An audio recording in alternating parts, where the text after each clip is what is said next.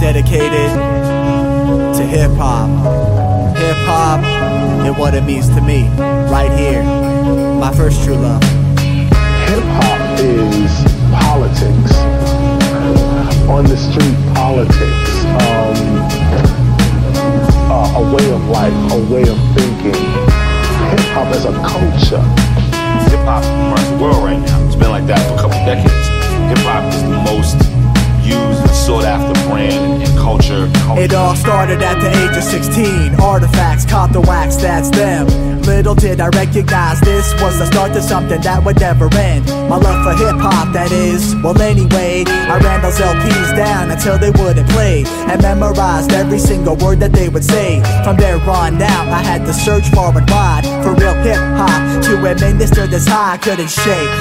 And you're this bond you couldn't break between me and my first love, known as hip-hop. I took her everywhere with me, that's how the ball dropped, and there was no stop to her extensiveness. I used to roll oo-wops and carry a boombox. Her taste, it was simple, not expensive, kid.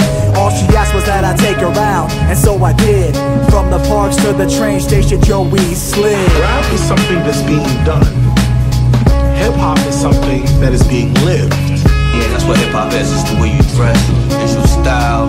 It's about the culture you live in. It's not just saying, yo, I do hip-hop.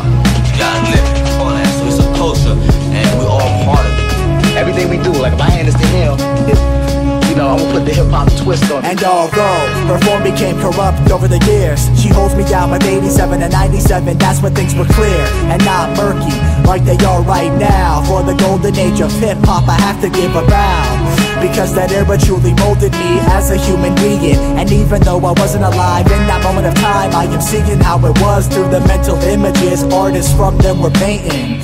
With the endless possibilities awaiting, there was no telling all the knowledge and the wisdom I'd be gaining from acts like the Wu-Tang Clan, with their wise words being spoken, transforming me from a boy to a man. And peace to Nas, without you, son, how the fuck would I rise? Hip-hop's my life, the way that I be living, the energy I radiate, the spirit that I'm giving. Hip-hop is lost, it's gone, it's not at the forefront of America because, or the forefront of international culture because they're afraid of it. But right now what everyone wants is rap. Rap and hip-hop are two different things. Rap is, you know, my video,